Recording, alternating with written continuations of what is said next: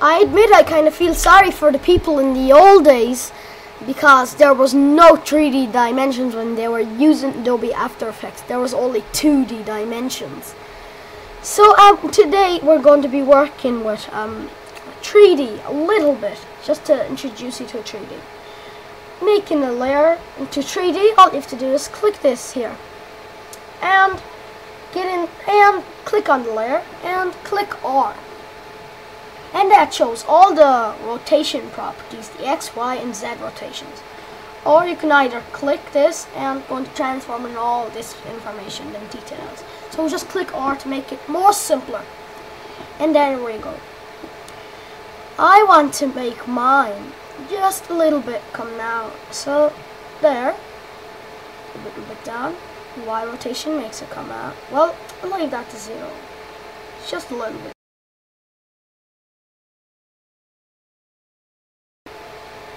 Like this layer. And the Z rotation. See, so it really moves it around X, Y, and you can work that a lot with text. We'll be working a lot in 3D with text. See, moving it around, up, down, and then there's the orientation. Just like the X position, Y position, and Z position.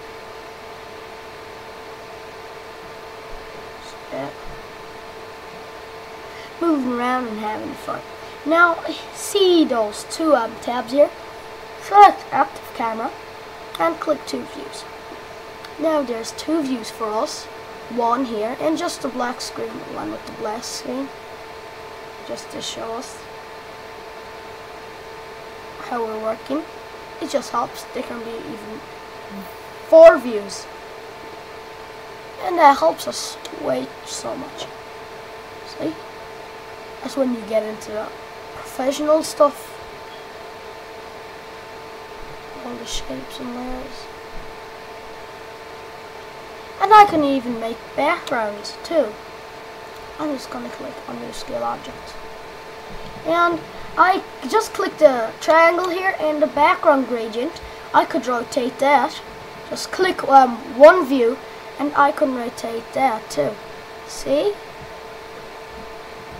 And now we're back out. See? So this is it for this video, guys, and thank you very much for watching. Bye.